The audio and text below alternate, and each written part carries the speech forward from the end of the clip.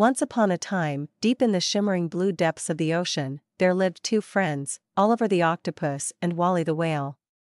They had been on countless adventures together, exploring coral reefs, mysterious caves, and sunken treasures. And though they were very different, Oliver, small and quick, and Wally, big and strong, they made the perfect team.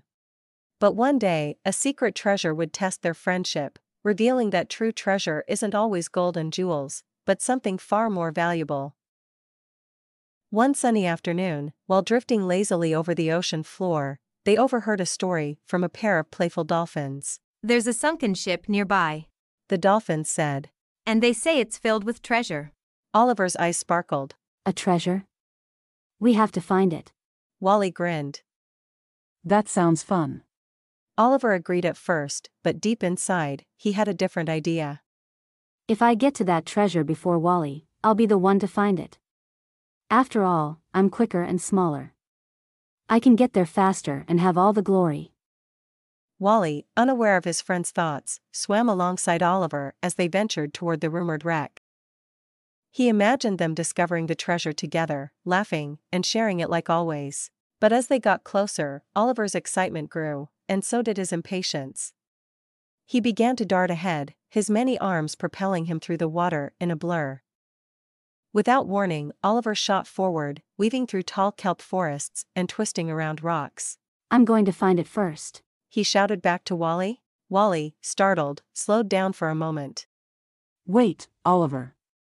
I thought we were doing this together. But Oliver was already far ahead, racing toward the treasure as fast as he could. Wally tried to catch up, but his large body wasn't built for speed like Oliver's. As Wally swam steadily behind, his heart sank a little. Why is Oliver rushing? I thought this was our adventure. Oliver, on the other hand, was feeling triumphant. I'm going to get there first, he thought, a smile spreading across his face.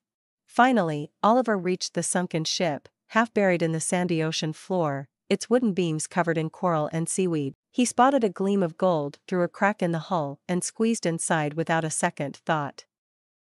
There it is, Oliver exclaimed.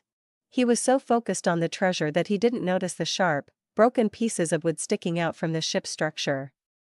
As he reached out for a shining gold coin, his tentacle got stuck between two jagged planks.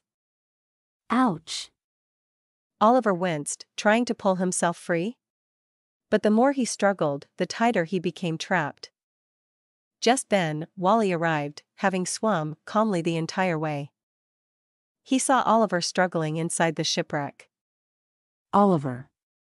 Are you okay? Oliver called out to Wally. I'm stuck, Wally. I can't get out. Now, Wally could have been upset. He could have reminded Oliver that they were supposed to find the treasure together. But instead, Wally's heart was filled with concern for his friend. Without hesitation, Wally carefully moved closer to the wreck. Using his massive but gentle body, he pushed aside the broken beams, creating enough space for Oliver to wriggle free. I'm so sorry, Wally. I shouldn't have raced ahead. I got too excited and forgot that we always work together. I thought I could do it on my own, but I just got myself in trouble. Wally smiled kindly. It's okay, Oliver. We all make mistakes. The important thing is that you're safe. And you know what? There's still plenty of treasure in that ship, and I think it'll be even more fun to find it together. Oliver's heart warmed. You're right. I should have told the truth and stayed by your side.